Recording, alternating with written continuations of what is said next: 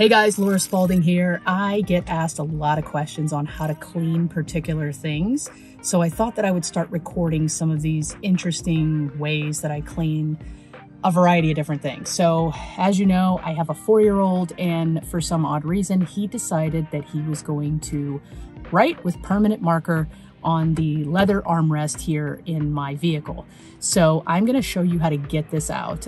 Don't freak out, it is permanent, but it's not so permanent when you get the right thing. So what you're gonna do is you're gonna take an aerosol hairspray. You don't have to use this brand, any brand will work.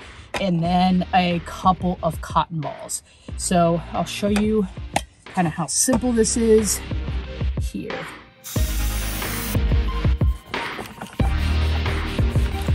So as you can see, I'm applying about a medium pressure to it. And put another right here where he kind of put it heavy.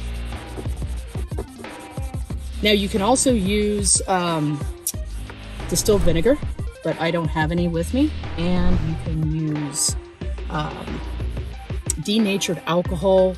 I don't think works as well as hairspray. But it's an option here. Let's sit here. And then we'll take another clean cotton ball, put about medium pressure on it.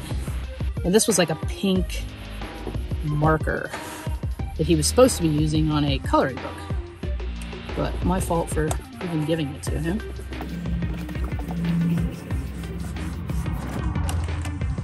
Voila, it's gone. So, cheap hairspray. It's gotta be aerosol though, don't just get the pump, and a couple of cotton balls can get out permanent marker. I hope you guys enjoyed that. Try it at home and let me know your thoughts. Thanks.